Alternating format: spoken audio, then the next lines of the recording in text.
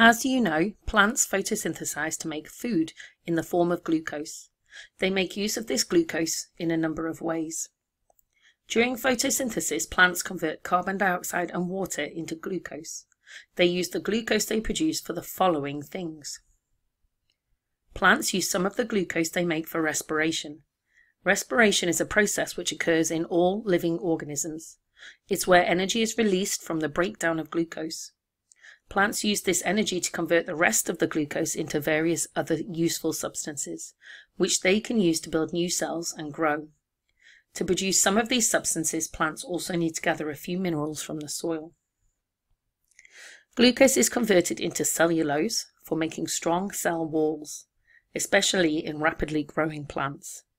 These cell walls support and strengthen the cells. In plant cells, glucose is combined with nitrate ions, which are absorbed from the soil, to make amino acids. Amino acids are the building blocks which make up proteins.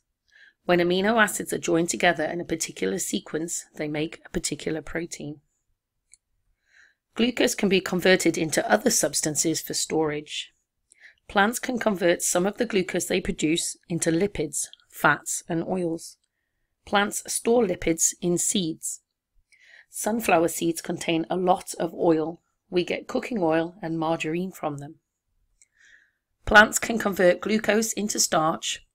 Glucose is stored as starch, so it's ready to use when photosynthesis isn't happening as much, like in the winter.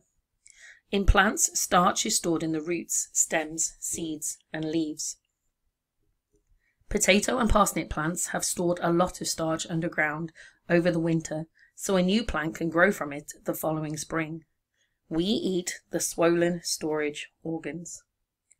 Starch is insoluble, which makes it much better for storing than glucose.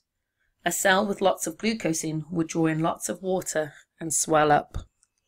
You need to make sure you know the ways that plants use glucose produced during photosynthesis, and you need to know that plants need nitrate ions from the soil as well as glucose if they're going to make proteins. Remember to answer the question on Google Classroom that comes along with this video.